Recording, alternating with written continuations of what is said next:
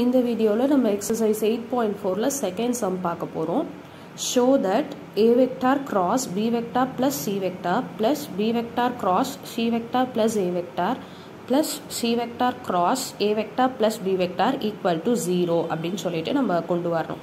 So first நான் வந்து LHSல இருக்கதை எடுத்து எழுதிக்கிறேன். So LHSல நமக்கு என்னென்ன இருக்கு அப்படினா a vector cross b vector plus c vector plus b vector cross c vector plus a vector plus c vector cross a vector plus b vector. So என்ன LHS அதை எடுத்து எழுதிட்டேன். next step என்ன பண்றேன்னா உள்ள மல்டிப்ளை பண்றேன். so a term ஓட இது ரெண்டுமே மல்டிப்ளை ஆகும். so first a vector cross b vector plus next c ஓட a vector cross c vector plus next b ஓட இது ரெண்டும் மல்டிப்ளை ஆகும். so b vector cross c vector plus b vector cross a vector next c ஓட multiply ஆகும்.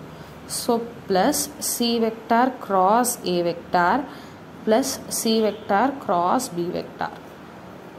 so இப்போ பாத்தீங்கன்னா ஒரு விஷயம் நம்ம ஞாபகம் வச்சுக்கணும். நமக்கு மூணு வெக்டார்ஸ் இருக்கு. a vector b vector c vector. So இது வந்து ஆர்டரா தான் இருக்கணும். ஏக்கு அப்புறம் b, பிக்கு அப்புறம் c, சிக்கு அப்புறம் a, இந்த ஆர்டர்ல தான் இருக்கணும்.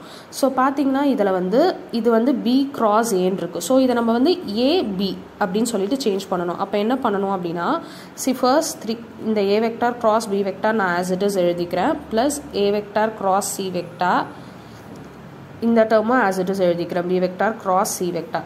ஸோ இது வந்து சேஞ்ச் ஆகி இருக்கிறதுனால நான் அதை சேஞ்ச் பண்ணி எழுதுறேன். அப்போ என்னவா சேஞ்ச் ஆகும்னா minus of a vector cross b vector. Change பண்ணுறதுனால நம்ம ஒரு மைனஸ் இன்க்ளூட் பண்ணிக்கணும்.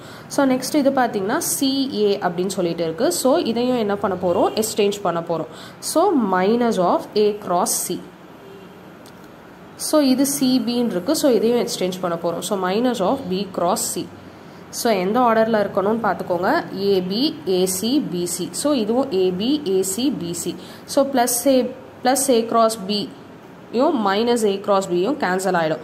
ஸோ இந்த டேர்ம் போயிடும். நெக்ஸ்ட் இந்த டேர்ம் கேன்சல் ஆகிடும். இதுவும் கேன்சல் ஆகிடும். ஸோ ஓவரால் ஆன்சர் நம்மளுக்கு வந்து 0 which is equal to RHS. So ஒரு விஷயம் தான் நம்ம ஞாபகம் வச்சுக்கணும். ஆர்டரில் இருக்கணும் டேர்ம் ஏபி பிசி ஏசி.